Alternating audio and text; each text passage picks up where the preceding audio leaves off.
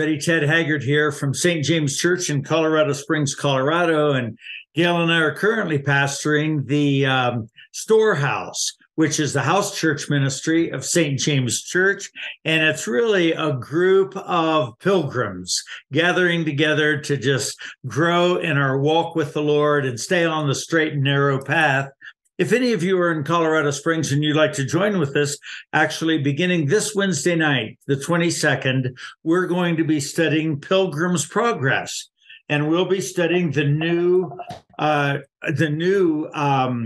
update of this right here, The Pilgrim's Progress by John Bunyan. Most of you probably know that this is the second best-selling book in history. The first best-selling book in history is the Bible, and this, for over 100 years, was a very, very popular book, and it continues to be the second best-selling English book in the world. And so if you would like to walk through that book with us, we'll be doing that on Wednesday nights at 7 o'clock. And then, of course, on Sunday mornings, we'll be studying the scriptures as usual. This morning, we are in Nehemiah, the 5th chapter. And Nehemiah, the 5th chapter, is the account of Nehemiah defending the oppressed. And I just want to read this for you very quickly out of the New Living Translation. Then I want to comment on it. Here it says, about this time, some of the men and their wives raised a cry of protest against their fellow Jews. They were saying, we have such large families, we need more food to survive. Others said, we have mortgaged our fields, vineyards, and homes to get food during the famine. And others said, we have had to borrow money on our fields and vineyards to pay our taxes. We belong to the same family as those who are wealthy, and our children are just like theirs. Yet we must sell our children into slavery just to get enough money to live. We have already sold some of our daughters, and we are helpless to do anything about it, for our fields and vineyards are already mortgaged to others. When I heard their complaints, I was very angry. After thinking it over, I spoke out against these nobles and officials. I told them, you are hurting your own relatives by charging interest when they borrow money. Then I called a public meeting to deal with the problem. At the meeting, I said to them, we are doing all we can to redeem our Jewish relatives who have had to sell themselves to pagan foreigners, but you are selling them back into slavery again. How often must we redeem them? And they had nothing to say in their defense. Then I pressed further. What you are doing is not right. Should you not walk in the fear of God in order to avoid being mocked by enemy nations? I myself, as well as my brothers and my workers, have been lending to people money and lending the people money and grain. But now let us stop this business of charging interest.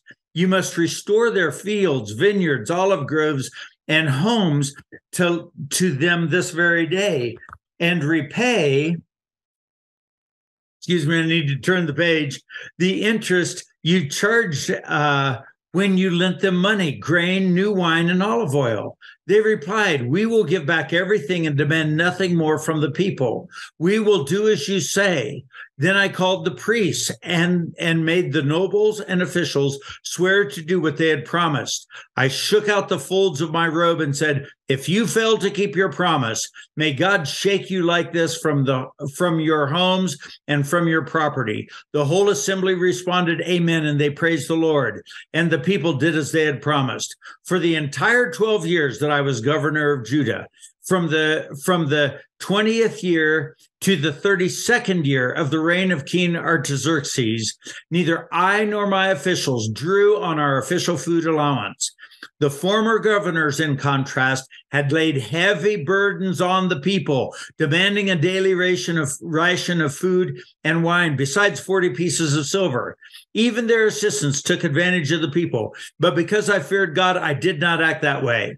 I also devoted myself to working on the wall and refused to acquire any land. And I required all my servants to spend time working on the wall. I asked for nothing, even though I regularly fed 150 Jewish officials at my table, besides all the visitors from other lands. The provisions I paid for each day included 1 ox, 6 choice sheep or goats, and a large number of poultry. And every 10 days, we needed a large supply of all kinds of wine, yet I refused to claim the governor's food allowance because the people already carried a heavy burden. Remember, oh my God, all that I have done for these people, and bless me for it. All right, let's talk about this just a little bit. This is very important. Many of you listening are Christian businessmen and Christian businesswomen. All right, my wife and I spent 22 years building New Life Church.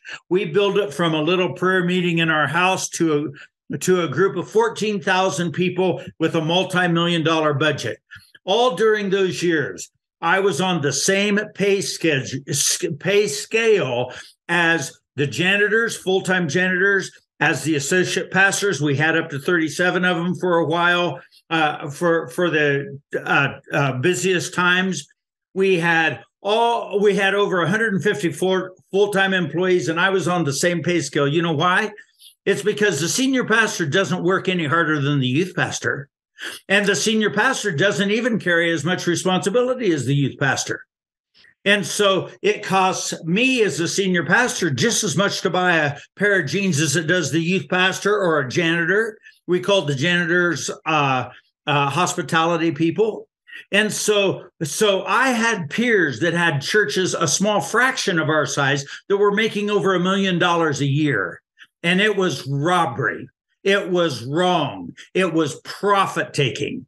Then in 2006, we went through a scandal and I resigned everything so that I would not be in the way and not confuse people. So all the ministries that I was associated with could go on and prosper and be strong. But here's what I'm seeing now. Now I'm seeing people taking advantage of other people by extreme profit taking. Gail and I have only been in one multi-level in our lives, and it was for health. It was a healthy multi-level, but we noticed after we were into it that the leaders of that multi-level were profit taking. They were taking too much, and it was hurting the people lower in the system. So we got out. The other day, I met a lady down at the St. Patrick's Day Parade. African-American woman. She'd moved here from Detroit, went in Detroit. She had a home. She sold it. She had some equity in her house, and she moved into an apartment complex here in Colorado Springs. That apartment complex signed a lease with her, a 1-year lease. But during her lease, they came in, they revamped it, put in new kitchen and things like that, which were good. Then they raised her rate $500 a month unannounced. She had 1 month to adjust to that. $500. Her rent went up. Excessive profit taking. Now, I know on a balance sheet, and many times our government will say it is the role of a corporation to give maximum profits to the shareholders. I think when they said that, that was a mistake. I think they should have said, it is the role of publicly held corporations to give maximum profit to the shareholders, balanced by maximum value to their customers. There needs to be a balance of maximum value to the customer as well as profit for the shareholders. I'm for profit. I'm for people becoming wealthy. Well, I love what Jeff Bezos is doing in the Mars, in the effort to go to Mars. I love what Elon Musk is doing with his development and the inventions he's doing. I love what wealthy people do in a local church and for universities and for things like that. I'm for profit taking, just not excessive profit taking. And I know they try to balance this with government action, but that's not the way to do it. Every time the government gets involved, it goes squirrely and it just doesn't work right. The market needs to do it, and all people that are Christians or Jews need to understand that profit is good. Excessive profit is abuse. That's what this chapter says. We have a friend that is a wonderful, wonderful guy who loves taking care of special needs kids. All right. So he helps with special needs people in our city for some of the entities that take care of special needs people. In 1 month, his rent went up $700.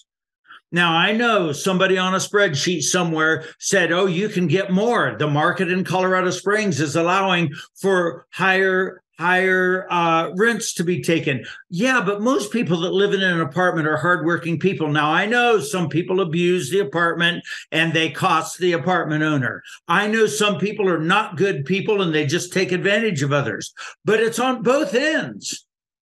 Okay, so the owner of that apartment building can build in for people that are going to tear up the apartment and whatever, and we all pay for that kind of thing anytime there's an abusive person. But to excessively take profits and cause people that are working for X numbers of dollars an hour to struggle and to be in trouble, it's a terrible thing. Because of the $700 a month raise on his apartment, he ended up just having to rent a room from a buddy, moving from an apartment to living with a buddy. And I don't know how he can afford to work with special needs people anymore. And the government spends a lot of money in order to get the care for special needs people, but they require so much administration. Most of that money goes to administration, not to the people actually helping with special needs people. I remember years ago, this would be, 25 or 30 years ago, there was a mortgage broker in our church. This was when I was at New Life, who was arranging mortgages for people to be able to borrow 100% of the value of their house. Now, I know some people think that's a good thing, but I called him into my office and I said, that's immoral. I said, you're causing those people to be so vulnerable to foreclosure. If they have a bad month or a bad 2 months, that's too close. I said, you can lend 75% of the value of a house.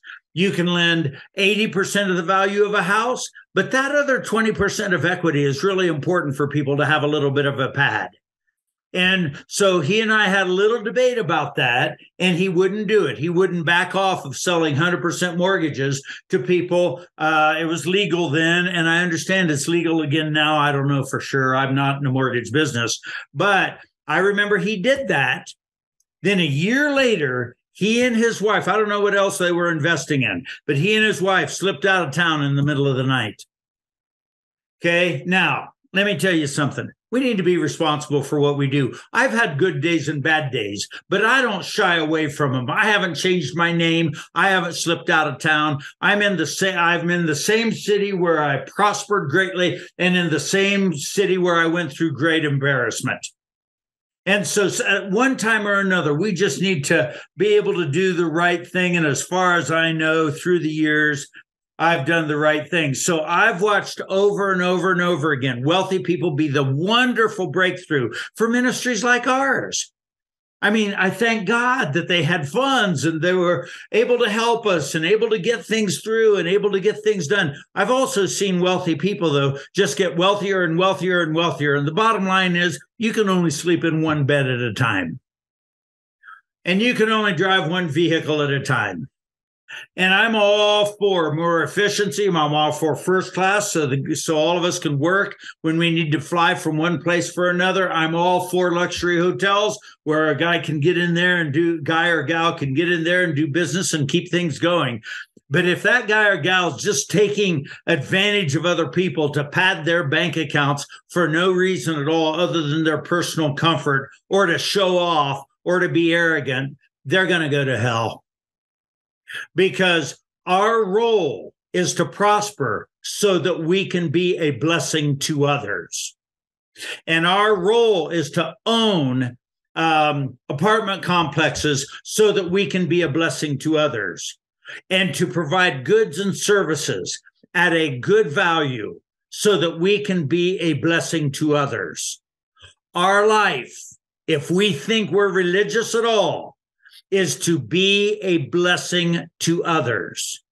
If we spend all of our time just accumulating things for ourselves, we're no different than the pagans, and we will suffer from it. Now, back in this day, they didn't know about free market capitalism, so they thought interest was bad. Interest is not bad. Excessive interest, though, is bad. Loan sharking is bad.